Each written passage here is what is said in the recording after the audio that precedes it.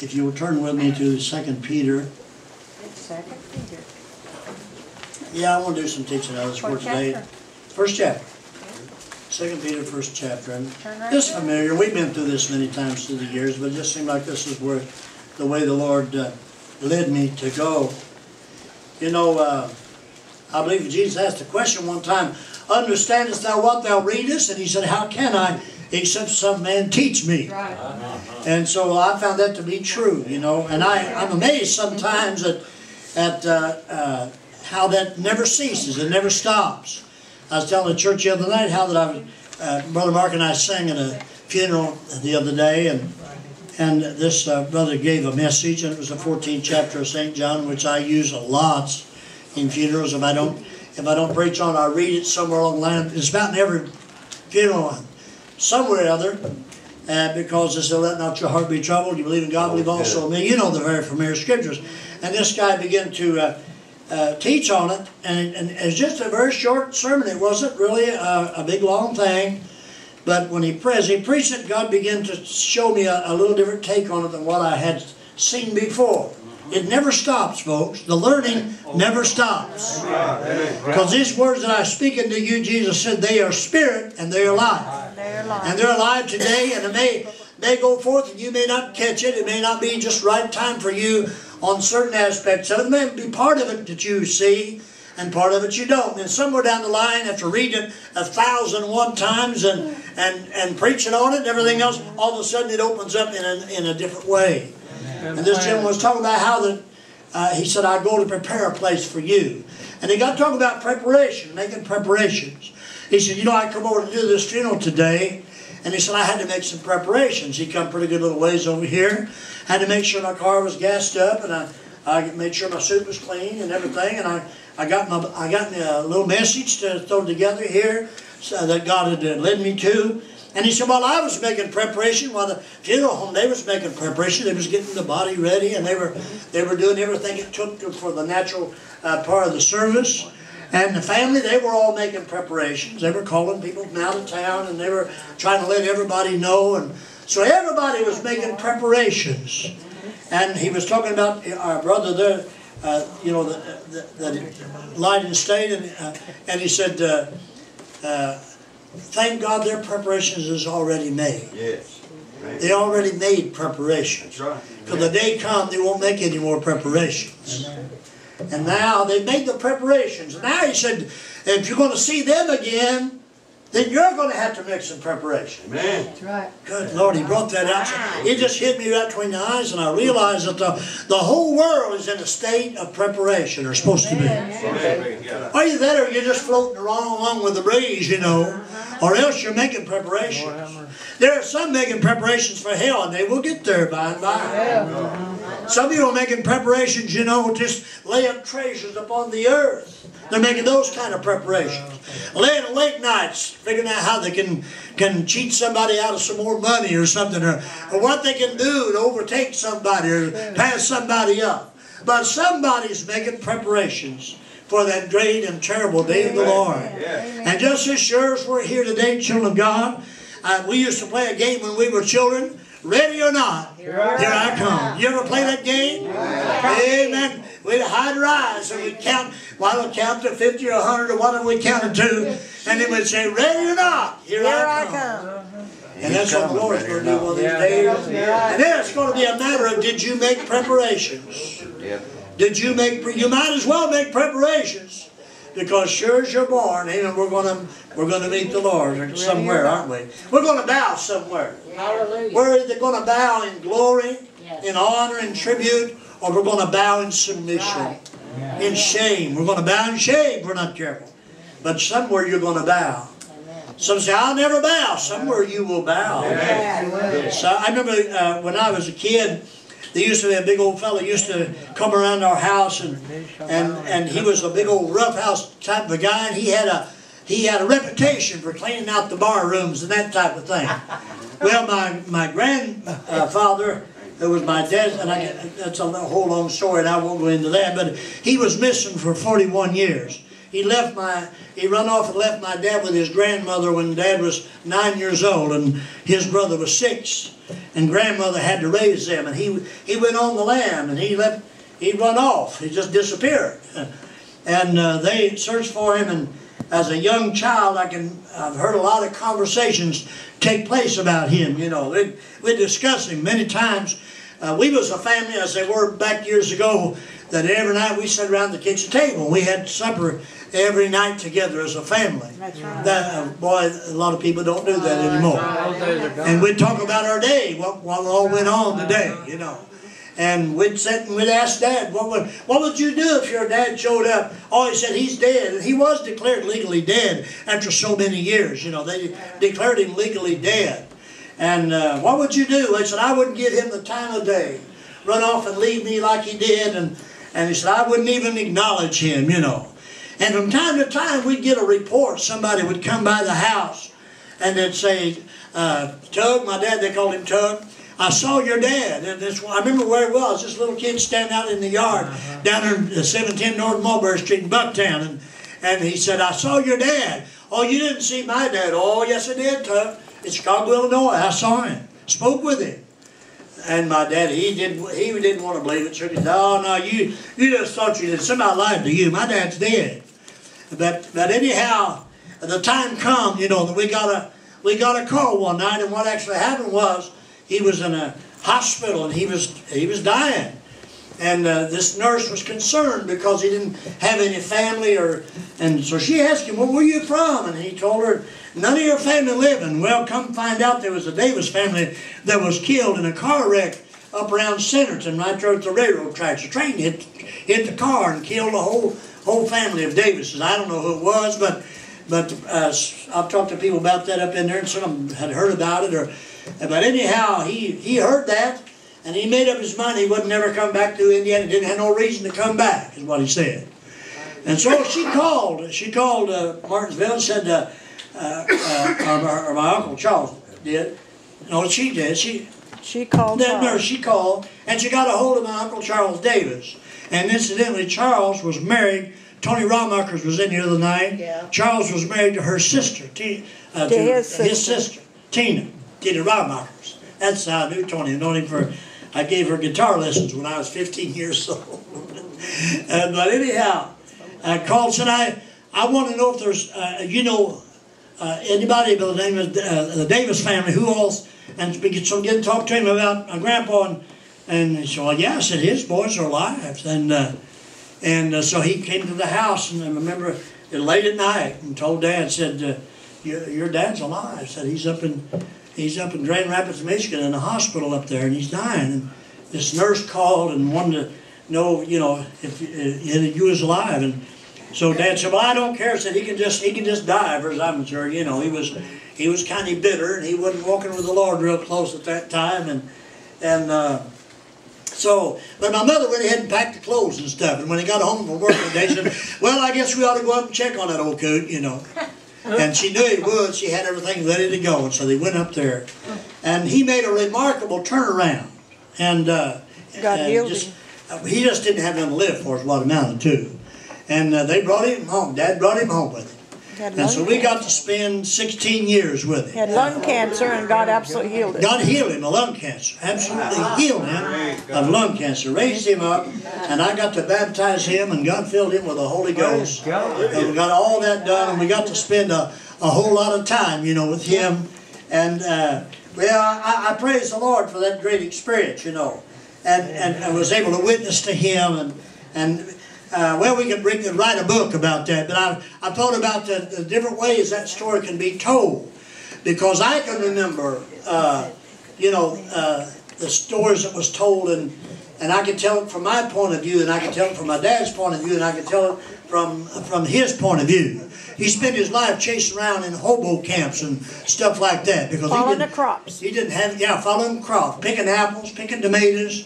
He'd go up through Michigan and pick apples and go up, and he'd come down and go through the south during the winter time. But he wouldn't come through Indiana. He went around Indiana. But anyhow, we got to spend 16 years with him. But he was declared legally dead and was gone for 41 years. And I thought about that, being without a family for 41 years. All the fellowship he missed out on, all the life that he missed out on because he was alienated from God.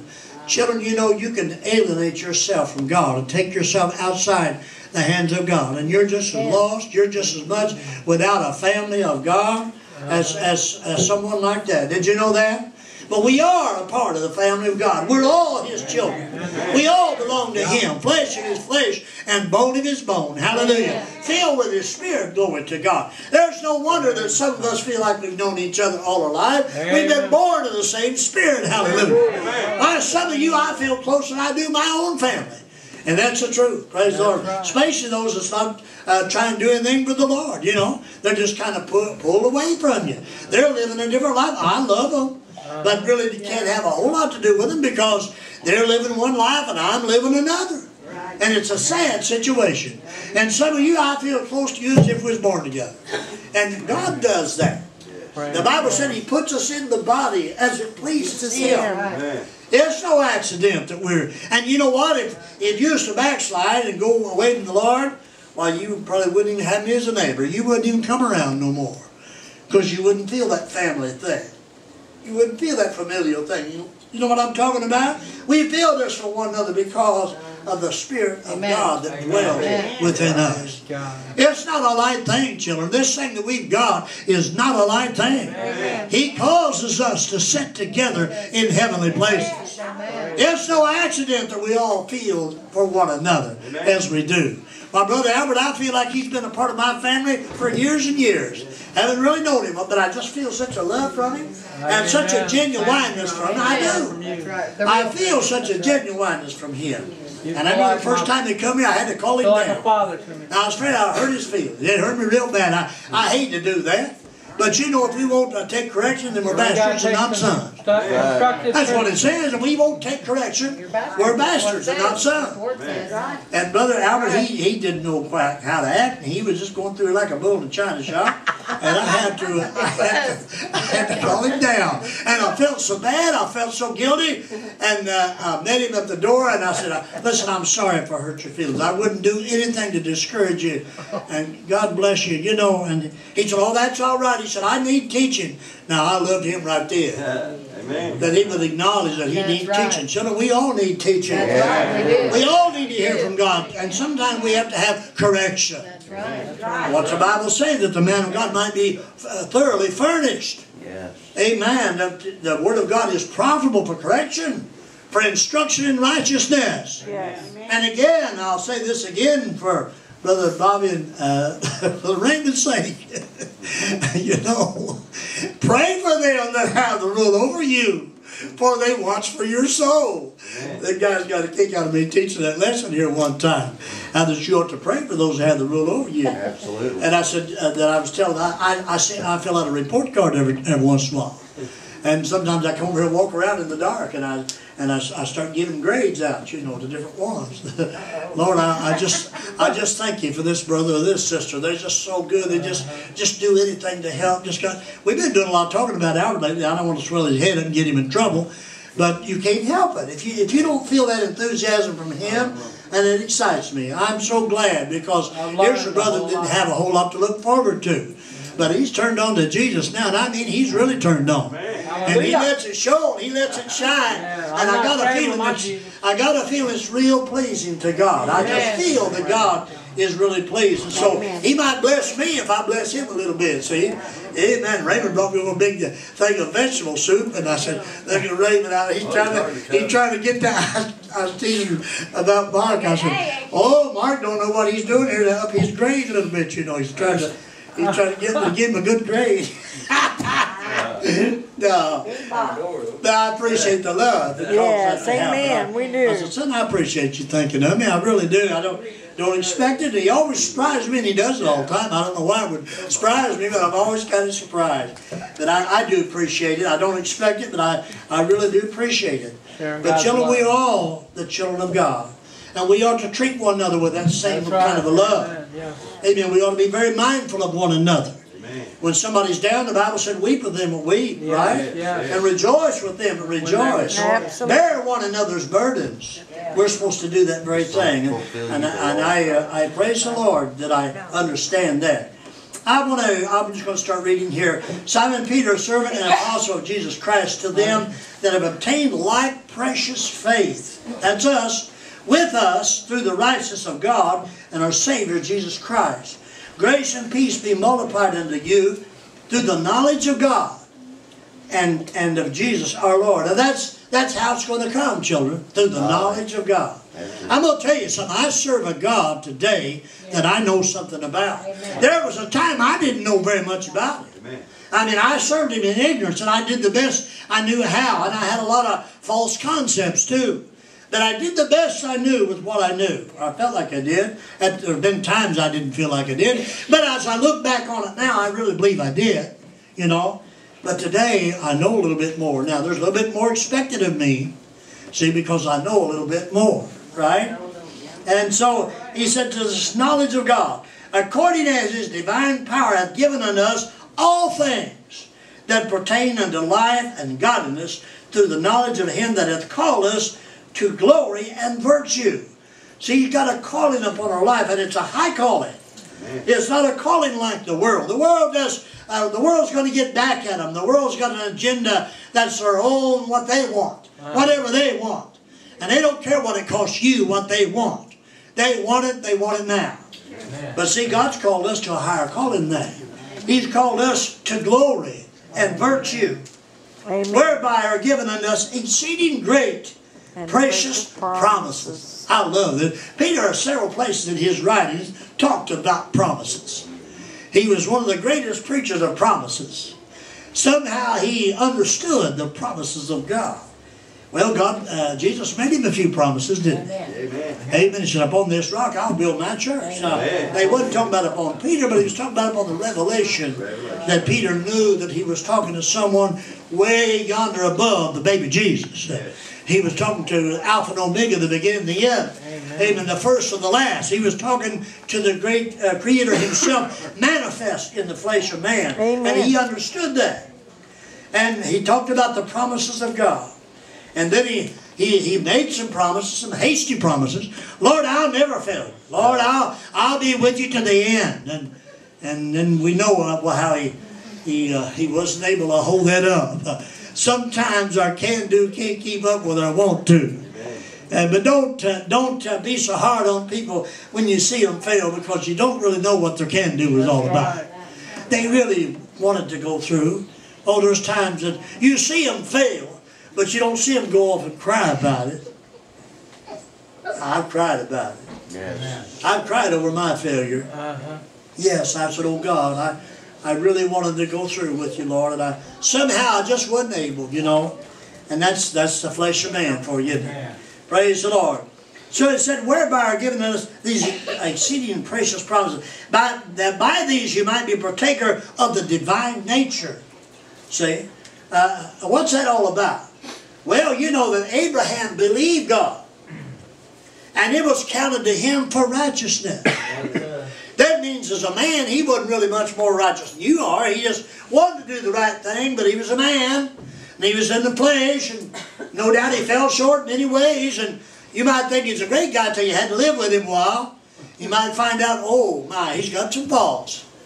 But one thing he had going for him, he loved God. Amen. And he believed God. And if God said it, it's true. I believe it. And see, this thing, we're saved by His grace through faith. Faith is the way that we obtain it, because we believe what He said. And that's what He's talking about here. Whereby is given unto us exceeding great, precious promise, but that by these you might be partakers of the divine nature, having escaped the corruption that is in the world through lust. See, everybody else wants what they want, regardless how much it hurts you and how much it puts you out. But see, if you're really of God, you'll prefer someone else. Amen. Lord, you give to them, and I'll take absolutely. That's true. I love that. Praise the Lord. And besides this, it said, given all diligence. That means really working at this thing.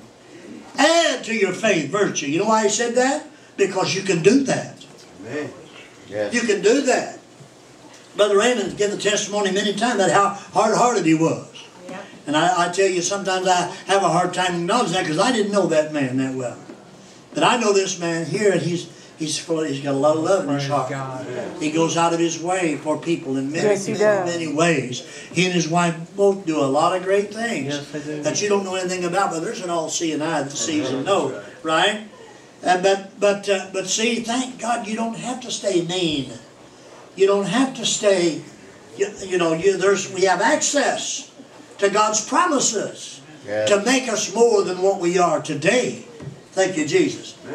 Yes, if we'll give diligence and add to your faith virtue, and to virtue knowledge.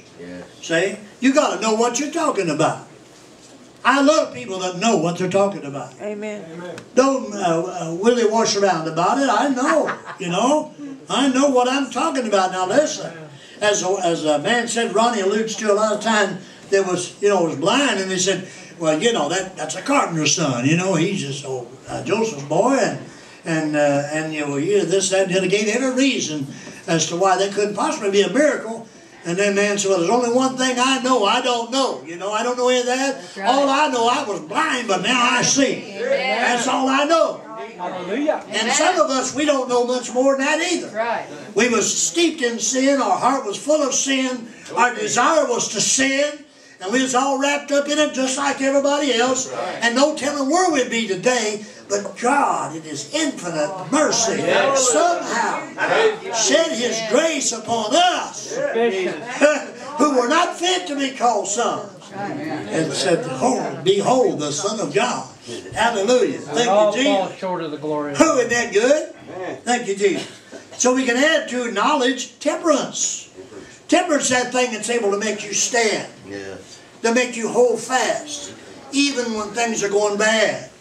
And I'm not talking about just run through a troop and jumping over a wall, but I mean to maintain, just hold on, just wait a while, and God will change it. Now just don't run off now and do anything rash, but I ain't going back no more. If I can't live it, I just quit. Wait on the Lord. That is a sure sign of spiritual immaturity. I'll just take my toys and go home. I tried this and tried this and tried this, and I can't make it work. Well, see, you're not the Savior, though. See, you're not the Savior. Amen. You just have to trust God. Well, they're all laughing at me and looking at me. Well, they laughed at Jesus.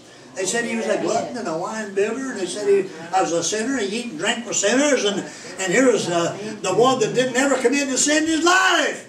But yet they still found fault. That's humanity. You have that to deal with. Why, that old Raven, I remember him. I hung around with him up at the Moose. Why, he ain't nobody. That's humanity talk.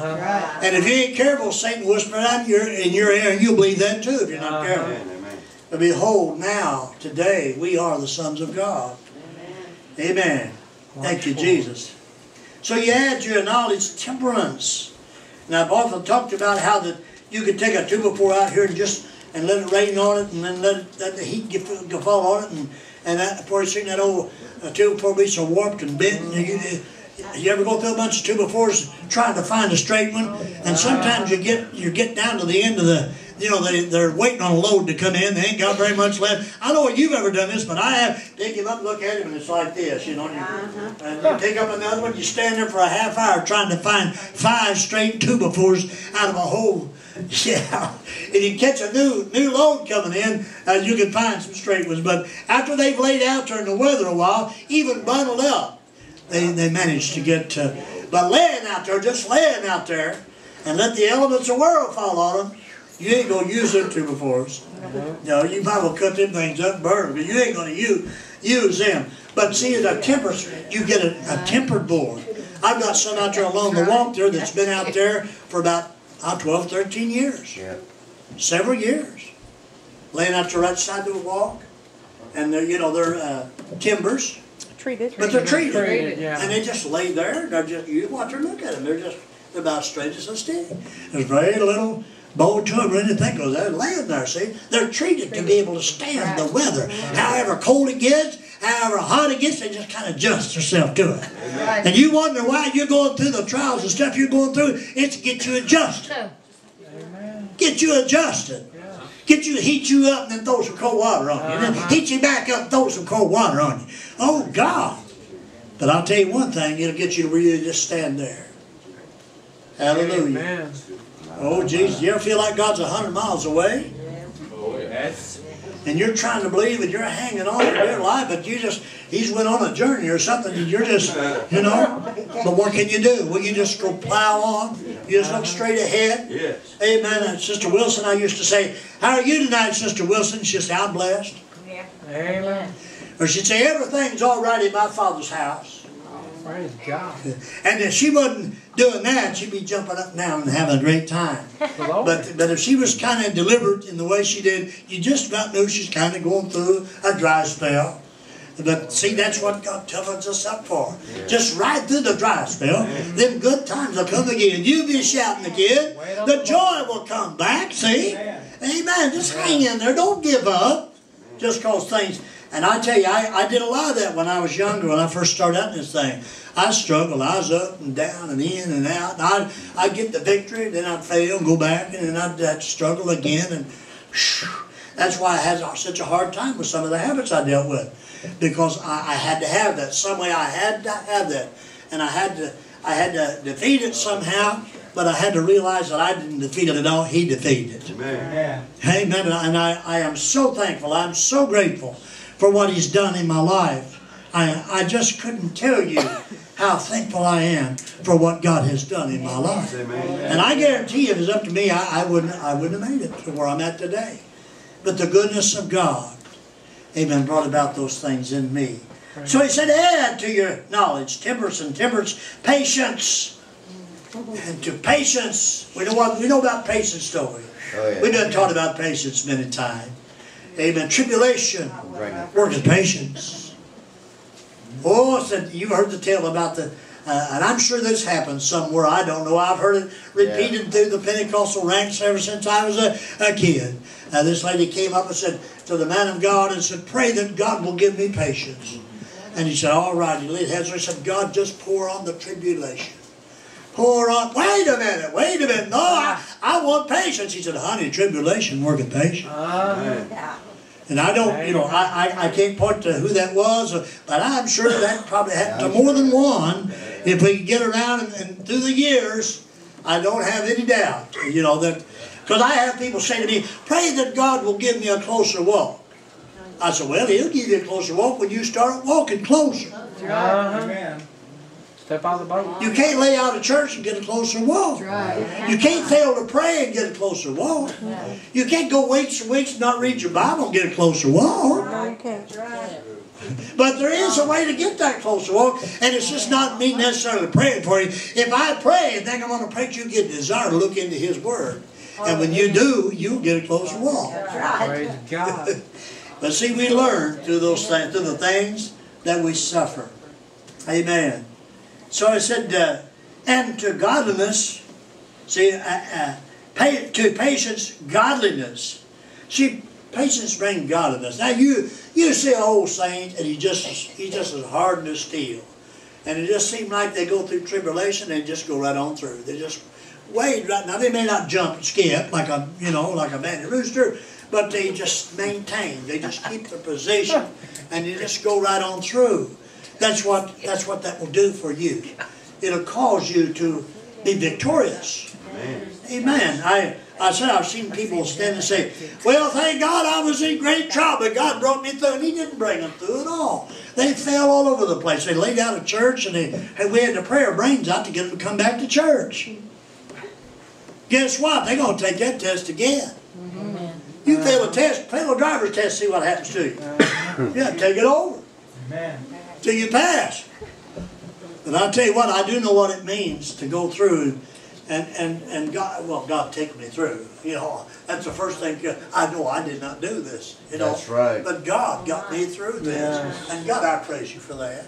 Praise And God. that gives you that assurance. You know where your salvation is coming from. And that is true victory. Even though you might fail a little bit, you still have true victory down in your soul because you allowed Him to take you through. Amen. Amen. Well, I'll tell you, I know the Bible said to bless them and curse you, but I'll tell you, I had a hard time doing that. And some of us do. But in your patience, possess ye your soul, and God will take you through. Yes, He will. Isn't that right? He will. He'll take you through. He'll cause your enemy to be at peace with you. Yes, He will. He'll cause people to come and lay things at your feet. He'll cause people to give you honor. And no doubt they went away and said, why did I do that? Because God honored you. Amen. Whew, I love this. To knowledge, temperance, patience, and to patience, godliness. And to godliness, brotherly kindness. You know, you can always tell a good old saint because how kind they are, how they treat people. One of the greatest charges that the world has against the church is they see people that are supposed to be godly and they treat their brethren even ungodly. Yes. See, by this shall all men know that you're my disciple. Not because you can quote a lot of scripture. Not because you know a lot about the Bible. You can preach somebody into deceit. But that you have love. Love. One to another. Not one for. A lot of people have it for. But they just can't make it two. Love. You know, you consider that poor brother Pat over. He looks like he's practically skinning bones out. He's taking some vegetable soup over there. Yeah, he's starving. He looked like he's got the Jordan look. But Levi, there, that's Jordan. hallelujah. Yes, it'll cause you to act. It'll cause you to go beyond yourself. It'll cause you to do things you wouldn't ordinarily do. It'll move you. It'll cause you to be concerned about someone. You know they're going through struggle. Maybe they haven't come and told you about it, but you know. You just know. You know within your knower, don't you?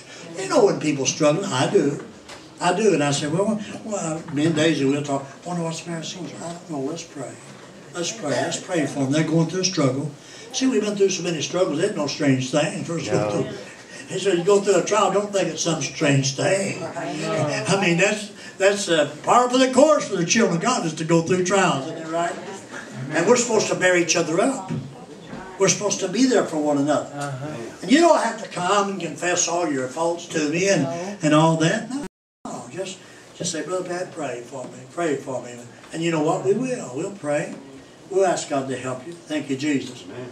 Amen. I love this. And it said, for if these things be in you and abound, they make you that you shall neither be barren nor unfruitful in the knowledge of our Lord Jesus Christ. Going to cause you to know something about God. Yes. You know, don't you hate to hear people say things about somebody that you know? Right. They just blow off at the head and they don't know what they're talking about. I had someone do that to someone in this church just the other day. I heard by the grapevine that somebody had a real ought against somebody here. And I said, what in the world would that be? And they began to tell me, and I said, oh, you just don't know that individual. Come on, you're talking about somebody you don't even know. You got a wrong slant on this individual. Do you know you can do that? You can think you're sizing somebody up, and you really don't know what you're talking about. Or you see some kind of failure they went through, and they weren't as virtuous as you thought they ought to be, and so you'll brand them. See, I'll tell you one thing, I won't support nobody like that, you know. But they just don't know. They don't really know. You know, if you the Bible said, considering yourself, lest you also be tempted. You can point someone, why make them do a dumb thing like that? Well, I don't know, but I've done a few little dumb things myself. But they was talking about that, and I wonder why the individual hadn't been back to this church in a while, and they used to come quite often. And the rumor finally got back to him. Well, this one individual was just too much of a problem. I've seen how they've done, and I said, man, I don't know where you got your news from, but you're talking about one of the finest people that I know. I mean, really, really tries to serve God. Now, I'm not saying they haven't made mistakes in life. I have too. I'm going. Whoever's without sin, let him throw the first stone. But I'm going to tell you, this individual is really tries to live for God. See, I know. The pastor knows who's who and what's what. For the most part, you know. And I said, you've got a wrong slant. You know, there's a little old preacher that goes to our prayer breakfast on Saturday morning. And I met him many years ago at that prayer breakfast. And I got a wrong impression of him. I mean, I'll admit it to you today, and I don't know why. I don't really know what caused that to be. But I really thought he was a real kook. I thought this guy, he's way out there somewhere. You know, I didn't. I had him all sized up, and I didn't have much to do with him. I didn't bother him. You know, he's one of my favorite people today. And I've never told him that, but he's the sweetest. He's real shy, and he's a very gentle man, and he's got 9 or 10 kids at least, and they're all Christians. He's got one girl that's a missionary, goes all over the world. And I said, well, you did something right. All those kids are working, and several of them full time for the Lord. He's got a couple kids that are engineers, and I mean, you know, and after I got to know him, he's so precious. He's just a really precious man. And I saw him in a totally different way, but see, I didn't know the man. I got a conception of him that was wrong. It was just wrong. I've kicked myself 1,000 times over that because I had a bad impression of him. You can do that if you're not careful. Or you'll see somebody go through some big failure or something and do something. Well, I'll tell you one thing, I wouldn't do that. No, well, you may not. You may do worse. You know, you may do something worse. Absolutely. We're all human beings, right? Absolutely. It's easy to make that statement. But under duress and under pressure and the pressures of life and the weakness of the flesh, you don't know what you do. So the Bible said to pray for them and hold them up before the Lord. Absolutely. Because they're still precious in the sight of God.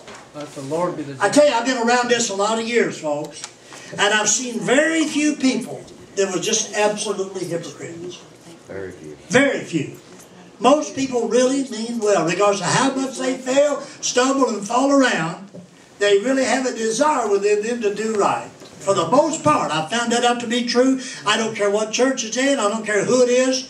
Most of the time, if you see them week after week after week going to church and trying to live for God, chances are they're doing the best they can do. So cut them a little slack, will you? Amen. And those other guys, don't try to figure them out. Just hold them up before the Lord. I believe he said, wise as serpents and harmless as doves. I believe that's what we're supposed to be. I'm going to let you out of here. Praise God. Amen. But he that lacketh these things is blind. He don't know it. Cannot see afar off. And had forgotten that he was purged from his old sin. Let me tell you what, cannot see afar off. Now, you know, I've got to, and I got my cataracts taken off. I can see back in the back rows, so I can't hide behind my blindness now. But for many years I was nearsighted. And if I was preaching, people give me dirty looks, I'd just take my glasses off. I did that a lot. I'd preach because I couldn't see past the first, second row there. And I call it my secret weapon. The Lord took that away from me now. I can see back there. I have a hard time seeing up here now. That's one of the reasons I got glasses. But the Lord took that away from me. But I can tell you that when I got my eyes corrected, I couldn't stop reading signs. I didn't know it. For years I couldn't read them signs. And I'd read road signs, street signs, house numbers. I'd read stuff off these. I know about over crazy. I'd read a sign way over in the field. I didn't even know there's a sign over in that field. Spiritually, a lot of people go through life like that. They don't really see. They think they do. I remember when Tammy first got her glasses, she said, "Oh, Daddy, look at them trees over on the other side of the field." She'd never seen a tree like that. She'd never seen just a big blur, you know. Every limb, every brain. Oh, Jesus. Oh, Ezra Davis, he wasn't no relation to me, but Ezra was a hunter, and he was a well-known mushroom hunter. And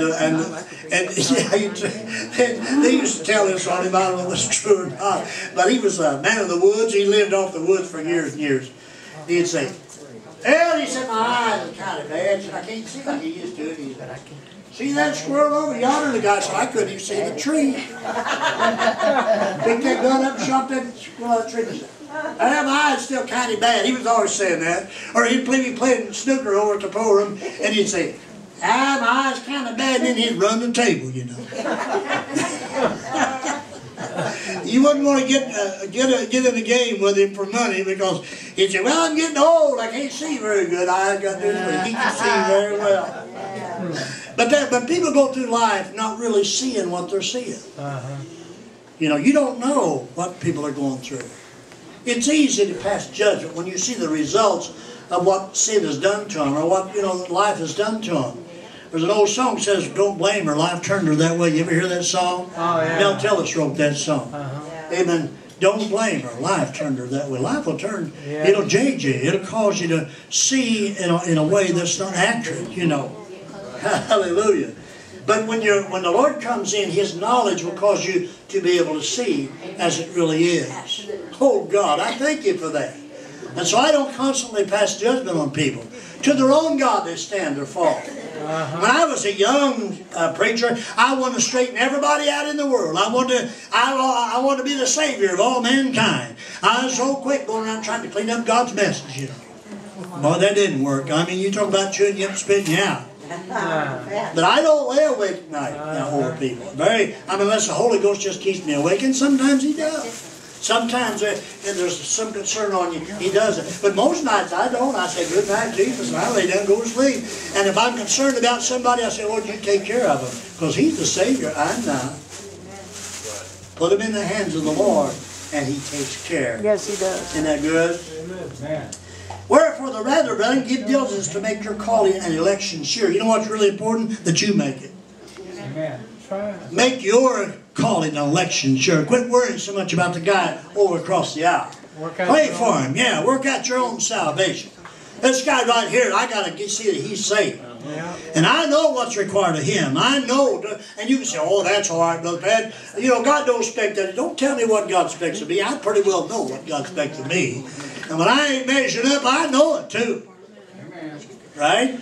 And that God, He'll lead you to that. I know what God expects of me. And when I'm missing the mark, I know it too. And there's a lot of ways that I do that I'm not what I once was. And it's hard. It's one of the hardest things I've ever come to grips with. Because physically, and I don't want to, you know, cop out on that. But I set out to do several things. And I get a couple of them done, I go lay down. And I wish it wasn't that way. When I used to run 12, 16 hours a day, I can't do that anymore. But I'm going to have a new body, praise the Lord. I'll have a new life. Amen. And I thank the Lord for those that have stepped in and kind of taken part of the load. And we have a lot of help here. We appreciate everything that everybody does for us. We really do appreciate that. But you know, I come over, I used to come and go through every night, pick up paper and all that stuff. And the time I've been up and down about 4 or 5 times or half a dozen times, I mean, that just wears me out. I just can't do it. I just can't do it. And so we have some help on that, and I appreciate that very, very much. Amen. It said, for if you do these things, you shall never fail. Think about that. You shall never fail. That's not to say you're not going to come short, or you're not going to, you know, miss the marks, but you'll not fail. You'll hang in there. You'll pull through. You'll make it through. For so an interest shall be ministered unto you abundantly in the everlasting kingdom of our Lord and Savior Jesus Christ. Brother Klaus used to sing a song, swing wide the gate. Yeah. I mean, that's the kind of, I want that gate to swing wide for me. I don't want to just have to sneak in, you know. I want it to swing wide. Hallelujah. And He said He would give us an abundant entrance in. Yes, amen. Lord. Hallelujah. For your burdens are great. Wherefore I will not be negative to put you always in remembrance of these things. Though you know them, see, and some of you know these things I'm telling you. And sometimes you've heard me say them before, that I'm going to put you in remembrance of them.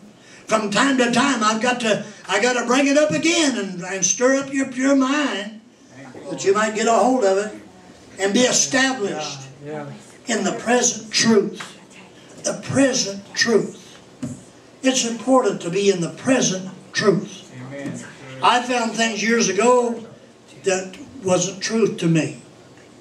Maybe at that time it was, but presently, see, I'm open to more truth. And I have to live in the present truth. Brother Ronnie preached a message one time about used to. I used to. Yeah. I used to pray a lot. Good message, brother. I used to be faithful in this, that, and the other. But I've just let it slip, see. I used to. I used to. I used to. But you A lot of people can say, I used to. But you see, it's used to, the present truth is what counts down. What are we doing now? I believe you need to look for the old past. Amen. Look at the old ways. Look back in those ways when they taught us to read our Bible and to pray. Yes. Now, you know, we talk about the traditions of the church a lot of times, and I preach against those traditions of men that we make laws out of. But there's some traditions that's good traditions. Amen. Reading that Bible is good tradition. Absolutely. Start that day with that Bible. End up that day with that Bible. Pick it up from time to time and read out of it. Amen. Let that be your guide. Every That's day. a good tradition, right? Every day. Steal away and talk to God. That's what's good about taking a walk. You can go out and you can talk to God as you walk along. Kind of, make yourself available to God. He will speak to you if you'll make yourself available to God. Amen. Amen. That's what He wants for us too, isn't it? Amen. Oh, Jesus, hallelujah. Yeah, I think it meet as long as I am in the tabernacle to stir you up by putting you in remembrance. Yeah. Knowing that shortly I must put off this tabernacle, even as our Lord Jesus Christ has showed me. He already pretty well had an idea what He was going to have to do. Moreover, I will endeavor that you may be able, after my decease, to have these things always in remembrance. Did you know that I've heard people say, and I know you've heard them say this too, I kind of believe they knew they was going to go. Didn't Yes. you? I feel like they kind of knew it. Yeah. I believe that God brings you to that place. They ain't sneaking. Just surely as He talked to the old patriarchs and He said, set your house in order, and because I'm going to take you out of here. And so He called the family together and set the house in order and then get up on the bed and lay down there and die. Yeah. He was ready to go. Huh? One of our residents, she's been real sick. She's really precious to me. But when I went in to see her this morning, and she looked at me and she said, June, she said, I'm dying. Will you pray for me? So I won't be surprised. Oh, no, you won't be surprised. And see, God didn't keep her in the dark. She's ready. God didn't keep her in the dark. Now, there's probably been a lot of times in her life she thought she was going to die. She just looked at me And and now said, she I'm knows. dying. She knows it's her time. I believe you know. I do. I believe you know. And you can look at different things that people did and they said, oh, they must have known. They must have known some of the things they did. Yes, I do believe that. God will not even withhold that from you if you seek have to knowledge please Him. of it. So Paul said, for we have not followed cunningly devised fable. We're not following somebody made up. We proved this thing in our life. Amen. God has proved Himself to me over and over and over. And I'm not talking about something I heard someone. I may have heard it sometime, but I'm talking about how He's brought it to life in my life. Yes. I know what our God can do. There's no doubt in my mind. I said, when we made known unto you the power and coming of our Lord Jesus Christ, but we're eyewitnesses of His majesty. Oh God, I've seen it in so many ways. Amen. I know one individual, Sister Linda Haley Lester, when her husband died, Bob, he was doing this. And Linda said, what are you doing, Bob? He said, I'm shaking hands with the carpenter. Oh. Can you feel that? And she wrote that song, Shake Hands with the Carpenter. God, it's a beautiful song. A fantastic song, isn't it? Amen. And he had a big smile on his face. And you know, I always loved Bob. He's such a sweet man. And of course, she got all the glory to praise because she was a great singer. People just made over Bob. He was real quiet. He was kind of off to himself, you know. And she got all the acknowledgement. But I tell you, he shook hands with the carpenter. I just got a feeling God was real pleased with Bob's life. Because he did everything he could to help Linda in the ministry. And you know, any way he could assist her and help her, he pushed her out there. And he was a good man. He always had a big, ready smile. I just feel like he was really pleasing to God. Whew, but while she tell that, Oh, she'll just get you out and tell us. He was shaking hands with the carpenter. Oh, bless the Lord. Oh, bless the Lord. Hallelujah. Amen. He said, for he received from God the Father honor and glory when there came such a voice to him from the excellent glory. This is my beloved Son, whom I am well pleased. And this voice which came from heaven we heard when we were with him in the holy mount. Yes. We have also a more sure word of prophecy, whereunto you do well that you take heed as unto a light that shineth in a dark place until the day dawn, and the day star arise in your hearts. Knowing this first, that no prophecy of the Scripture is of any private interpretation. It's for you, it's for you, it's for you, it's for me. Absolutely. Amen. For this prophecy cometh not in old time by the will of man, but holy men of God spake as they were moved by the Holy Ghost. Glory. Amen. God is still speaking today. Hallelujah. I prayed for you, Brother Louis, while you were gone. I said, Lord, let him have some time with you. Speak to him. Whisper in his ear. As I hope that you got a little time with God. Amen. I kind of envied you a little bit. I'd like to be there, but I can steal away here and do. And I go on walks and I seek God out. And wherever I seek Him, I find Him. Children, He's a wonderful Savior tonight. He loves each and every one of us. And He's willing that not any should perish, but that we should all come to repentance. Amen.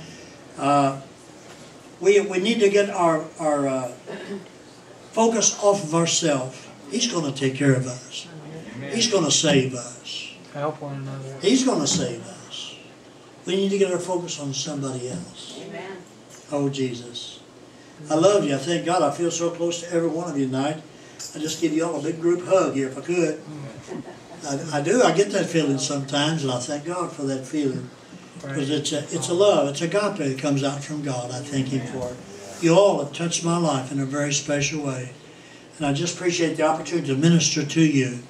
And I hope I'm doing this many more years to come. We appreciate having a good minister. Let's thank Him right now. Oh God, how we love Him.